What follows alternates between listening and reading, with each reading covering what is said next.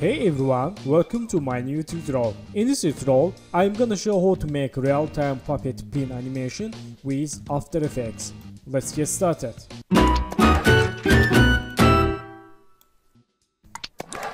So I have sample vector, hand vector, and select this layer, go to puppet pin, and let's make 3 puppet, 1, 2 and 3.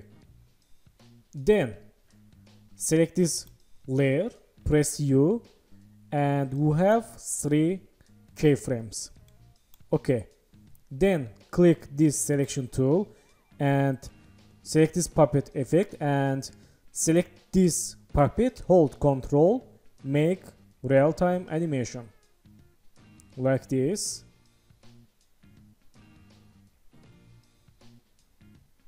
So nice, let's preview video. So nice, my all animations convert to keyframes. So thank you for watching my tutorial, and don't forget to subscribe channel, like video, and please follow me on Instagram. Good luck.